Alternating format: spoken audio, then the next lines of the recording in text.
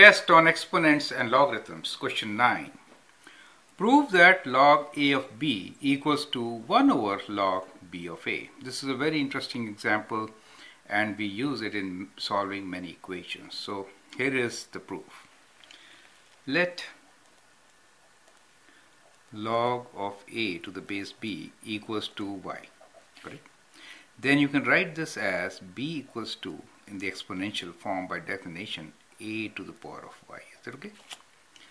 Now what we will do is we'll revert back to the logarithmic form but with change of base. So that's the trick. So we'll change the base to b, right?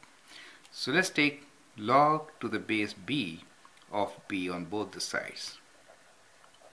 B is b of a to the power of y.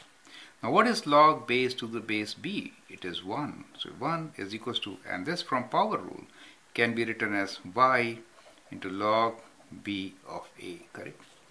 Now from here, what is y, right? Rearrange this equation and get y equals to 1 over log b of a, correct? Do you see that?